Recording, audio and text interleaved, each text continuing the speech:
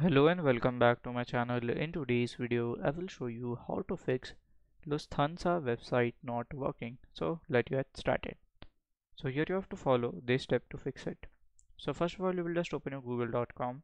So at here you will just search for the site Lufthansa. So at here we can just do it. So I will just open it. So here we can see the website. So if it's not working for you, then you have to uh, follow these steps. So first of all, you have to check your internet. If your internet is slow, then you have to change to the faster internet. Okay. Then second thing, it can be in the uh, under maintenance also. You can contact the contact support, or you can just go to the help here and you can raise your query and they will fix it.